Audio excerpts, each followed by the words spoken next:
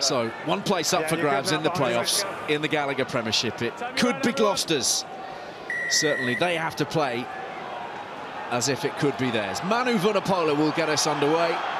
Saracens in black, playing from right to left, knocking on the door. Singleton waits.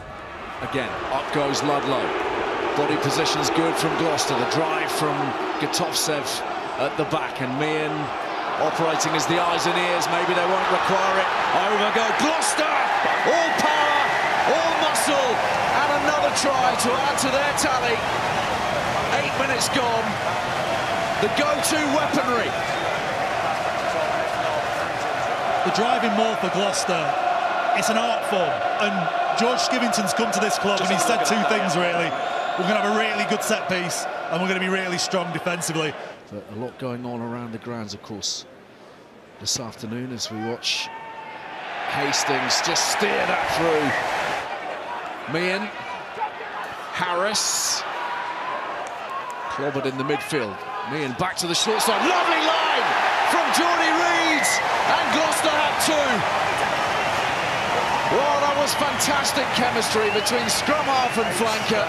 Absolutely on the same page. Geordie Reid with Gloucester's second.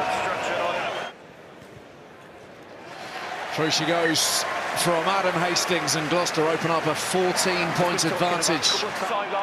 Fired away.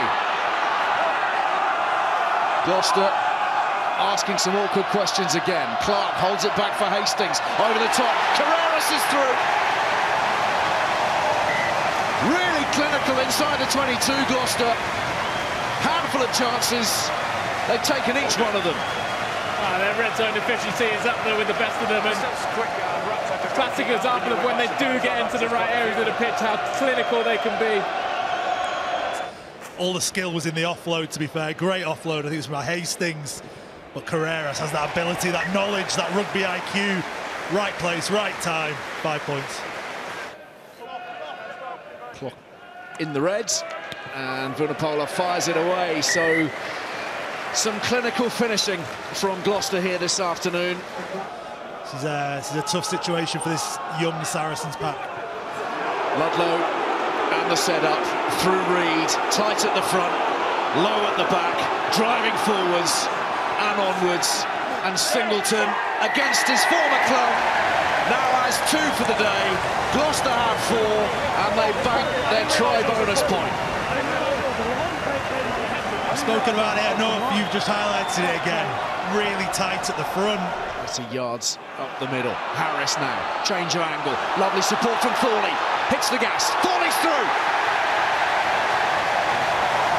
Acceleration that you just love to see from a winger. Hit the gap, hit the gas. Try time. Just a brilliant way.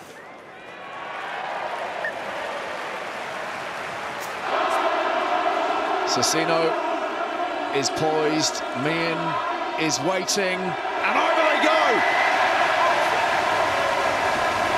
Cecino this time. It's a day for the hookers. Try-scoring hookers.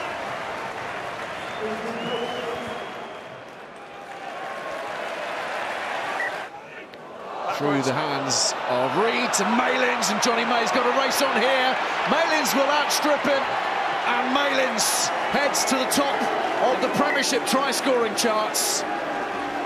This ball is being flung the length and the breadth of Gloucestershire at the moment.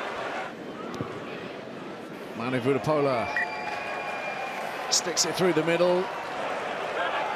Another big tackle on halfway, and a lovely line from Jackson Ray. Work to be done here. Carreras, exemplary, and he's snaffled up the ball, and he's fed Alamano, and Gloucester are off again, and Hastings is there, and Reid is on the ball, and now Rhys Zammit is really opening up. Chase is on, nobody will touch him.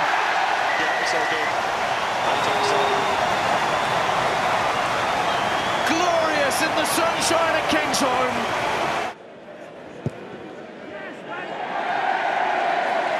And nicely releasing Johnny May. Great tackle from Obata Inbo. There are offside lines. Chapman hitting the man at pace. Cecino not too far away again. Johnny May feeds it onwards. Clements!